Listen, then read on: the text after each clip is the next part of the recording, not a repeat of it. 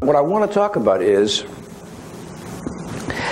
our need to be very, very clear and even compassionate when we're talking to people who don't share our views, that we are offering something, we are talking about something which to most people is incomprehensibly radical.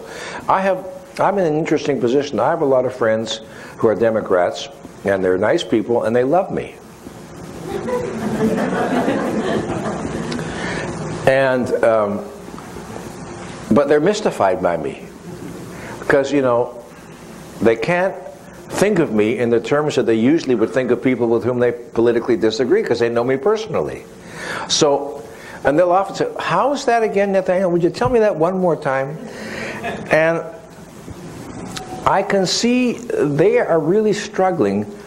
The idea of a non-coercive society, the idea of a voluntaristic society in which people would absolutely not have the right to impose their values on other people, it's just like a fantasy. It's like it's totally outside the intellectual range. And these are very, very smart people. I am friendly with Democrats, but not with dumb Democrats. Okay? And so, what we are up against, as I see it, is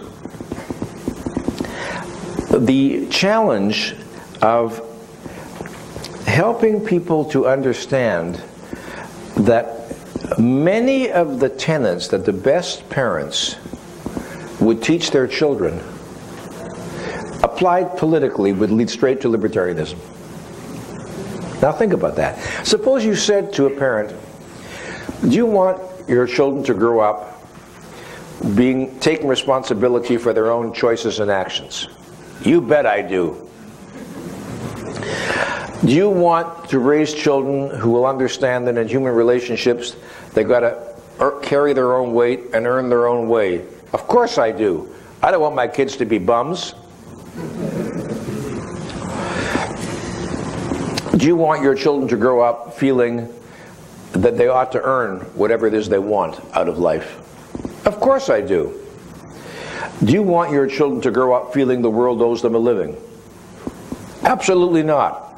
Do you want your children to grow up feeling that they're entitled to what other people have produced without any effort on their part? Of course not. Well, if you think about those ideas and apply them consistently, they won't lead you to socialism. They'll only lead you to libertarianism. So, one of the ways that I find it helpful to get people to at least understand what libertarianism is about is building bridges between an arena where they do understand self-responsibility and showing how it applies in an area where they haven't thought about it applying. You see, nobody that I ever met is against self-responsibility totally. We all have areas, including us, I guess, where we are more self-responsible, and probably other areas where we are less self-responsible.